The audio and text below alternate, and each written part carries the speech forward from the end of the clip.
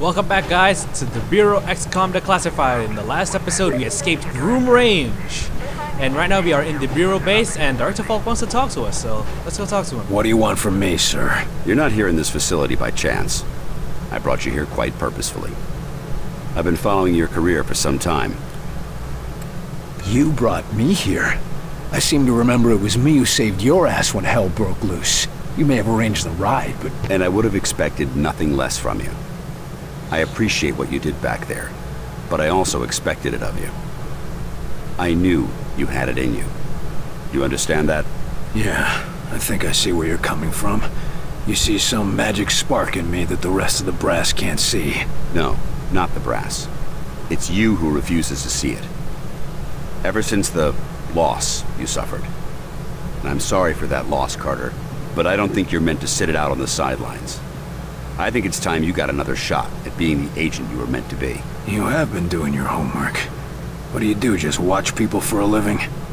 You are right about one thing, though. I'm not gonna sit back while this country gets ripped apart by these freaks. That's what I wanted to hear. What's our plan? Our first order of business is to get this facility running at full capacity. I believe our best shot at defeating an enemy with superior technology is to take that technology from them and make it our own. And we got the facilities to do that? We're still finishing construction on the lab, but we've already got one of the best leading the team, Dr. Dresner. And he won't be doing it alone. I'm in the midst of organizing field teams to be sent on recon and recruitment missions for other specialists. I'm heading down to the ready room. De Silva will meet you there and help you assemble a team. Get moving. And mediating De Silva. Alright, so the ready room is where we will be doing, or rather where we will be recruiting agents into our team. Choosing what class they are and what they wear. So on and Welcome so forth. aboard, sir. What do they look like? I heard some of them look like us. No way. I've seen them. They look like some kind of...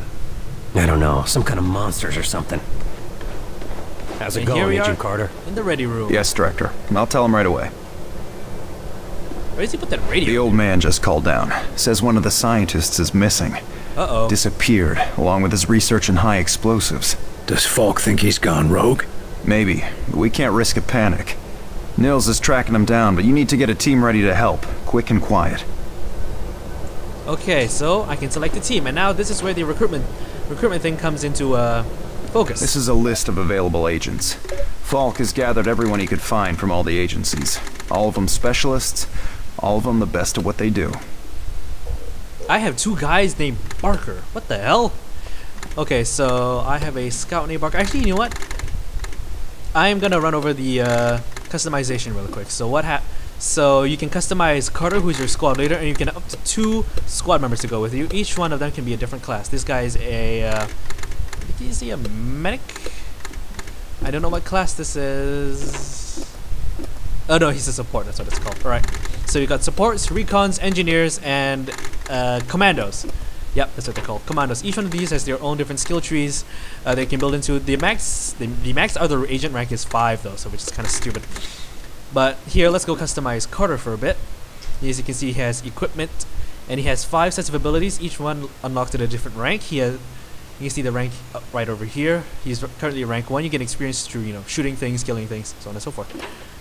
Right, now we have new weapons. So you unlock all of these weapons throughout the course of the game. These are the weapons we start off with: the M1911, M14, this thing, and the M897, and this thing, which is apparently a European 32 caliber machine pistol. Each of these weapons has their own different situations that they can be used in. The rifle is pretty much the all-rounder. This thing's more. These two are more dangerous up close. This thing is also an all-rounder, but it's a pistol, so it has less ammo, so on and so forth. Blah blah blah. And of course we have this backpacks. We'll be coming into a lot of these later in the game. Each backpack has their own different bonuses. The backpack that we can use right now doesn't have anything. So what we can do is, first I want to friggin' correct this glaring detail of having 2 agents named Barker.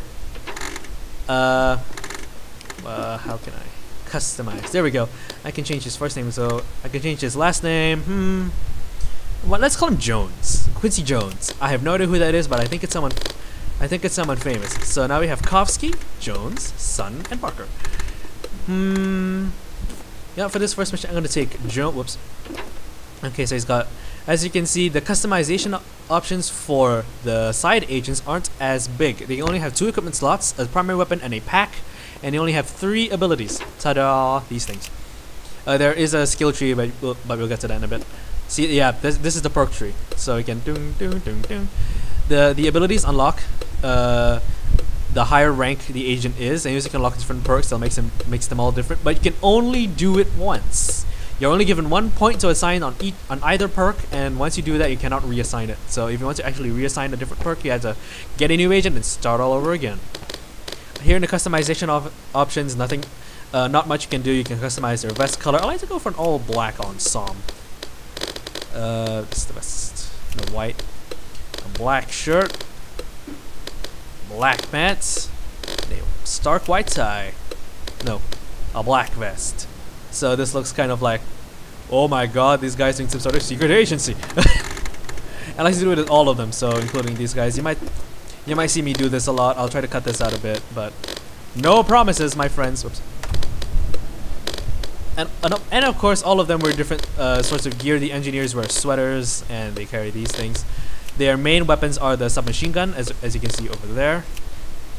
They also all have different abilities and perks. The trees are all different for each class, as I have so graciously explained earlier. They only can equip machine pistols, by the way, these engineers. Recons can only equip sniper rifles. Engineers can only equip, I think it's shotguns and rifles, and commanders can only equip standard assault rifles. You'll be getting more of these throughout the game, so let's go ahead and organize and customize these. The engineers, they wear jumpsuits. I don't know why, but when I put it black, it makes it look like a suit jacket. Alright, black shirt, white tie, and this guy looks badass. And the last one, I don't like the camo, the friggin' camo, what's it called? Shirts that they wear. Doesn't sit right with me. Oh, here we go. Camo color. Oh no, I want this to be stark black, and I want this to be stark something else. Okay, stark white. Fine. If you can be stark black too, and so can your. That'll be gray. Alright. Okay, that's the only thing I don't like about the military. The friggin' military camo, because there aren't a lot of customization options rather than other things like the suit and the tie and stuff like that. Actually, you know what? Why don't we, since you're doing it, let's customize Carter. You can only customize his clothes. You can't customize his name, so he becomes someone else. And give him the same outfit as everyone else. So now we all look like, now look all like members of the Men in Black. I'm gonna bring along. Yeah, like I said, I'm gonna bring along Jones, and I'm gonna bring along Barker, mainly because these two guys, the commander and the recon, have very good skills. And ta-da, we have a team. Carter, I chased the infiltrator to the morgue. There's no way out of there. Wait for me, Nils. I'll get your back. I'll wait as long as I can, but we can't risk leaving him with those explosives. I'm on my way. Carter, head through the armory and take a left for the elevator. Oh, okay. I'll send your team up to join you. So damn it, Nils, hold on. So we gotta go meet Agent Nils. We gotta go through the armory, and yeah, we gotta go through this. So this will send us to the Sky Ranger Bay. And attention, Code Blue, Bay 4.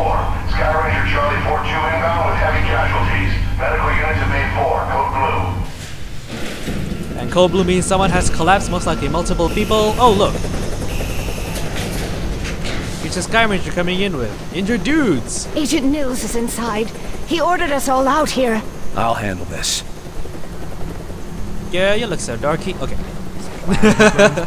I'm having fun because I'm confident because this is a game I have played before. Oh, I thought a guy was sitting in that wheelchair. Dear God. Okay, so he's in here.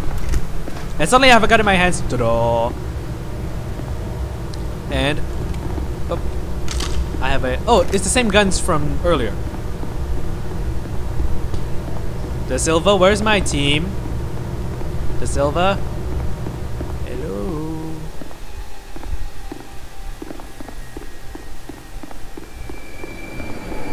Suspicious music. He has a 1911, but I have a sniper rifle and a rifle. Oh God! Christ, Nils. It's Nils. He's dead. Oh my god. Do not grieve. He died well.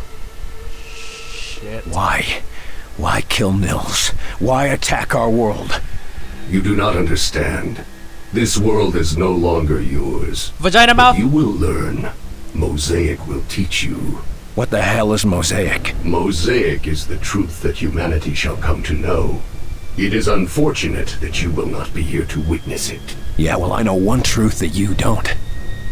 And what is that? You're surrounded. There's my team.